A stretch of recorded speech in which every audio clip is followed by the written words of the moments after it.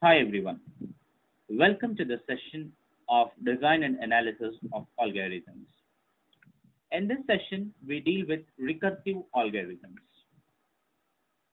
The agenda of the session is to discuss the definition of recursive algorithm, to identify the types of recursive algorithm, to solve Towers of Hanoi problem, and other examples. Let us see the definition. In the earlier classes in C language, we learned about recursive functions. A recursive function is a function which calls itself. Similarly, a recursive algorithm is defined as an algorithm which is invoked in its body.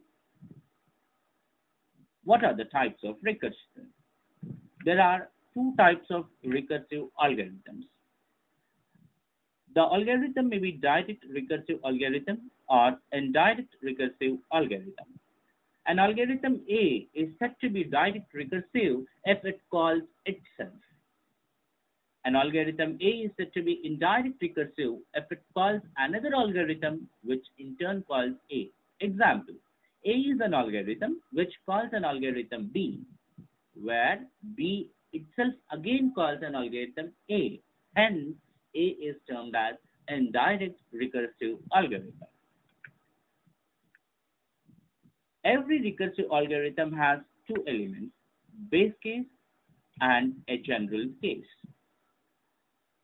Base case is a statement which solves a particular part of the problem, whereas general case reduces the size of the problem.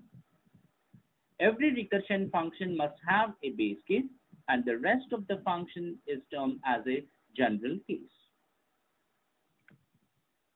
How to design a recursive algorithm? It's very simple.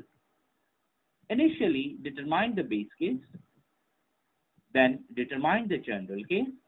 Now, combine the base case and general case into an algorithm. It's done. Let us take an example of Towers of Hanoi problem. Before solving the problem, let us identify what is the problem is.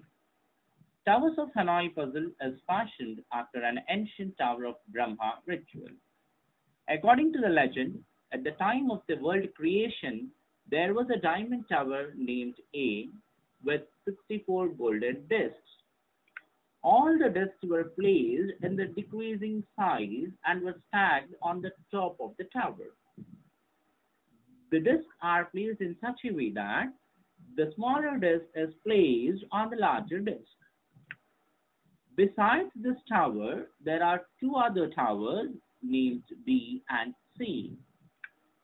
Since the time of the creation, the Brahmin priests have been attempting to move the disc from A to the tower B, using the help of the C as an intermediate storage.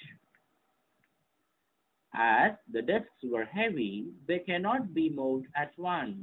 Only one disc can be moved at a time. In addition to that, no time can a disc be on the top of a smaller disc. It means that never a larger disc can be placed on a smaller disc. According to the legend, the world will come to an end when the priests have completed their task. This is Towers of Hanoi problem. In this problem, we will try to identify the base case and the general case. The base case in the problem is moving one disk from source tower to the destination tower. The general case is moving n-1 disk from source tower to the intermediate tower. The solution is as follows. Move n-1 disk from source tower to the intermediate tower labeled C. Then move one disk, that is nth disk, from the source tower A to the destination tower B. Move the n-1 disks which are residing on the tower C to the destination tower B. That's all. The solution is done. Let us try to develop the algorithm for this problem. The algorithm Towers of Hanoi is used to solve the Towers of Hanoi recursively. In this algorithm, n is taken as the number of disks where A, B, C are the towers. The order of N, A, B, C says move the top n disks from tower A to tower B. Initially, check if the number of disks are greater than equal to 1. If n is greater than equal to 1, then first step says move n minus 1 disk from tower A to tower C, that is an intermediate tower, with help of B. The second step says move the top disk from the tower A to tower B. The third step, now move the n minus 1 disk from the tower C to tower B with help of A. We are done with the solution of Towers of Hanoi problem. Let us see one more example, a recursive algorithm for factorial of a number. Factorial of a number can be calculated using recursive algorithm also. Let us try to identify the base case and general case. The base case is factorial of 0 is equal to 1. The general case is factorial of any number n is equal to n into factorial of n minus 1.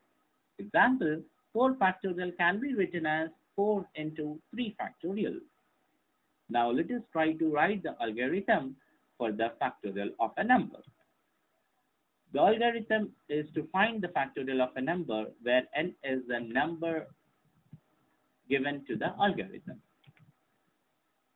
If n is equal to 0, return 1, else return n into factorial of n minus 1. That's all. It's very simple. Let us see one more example.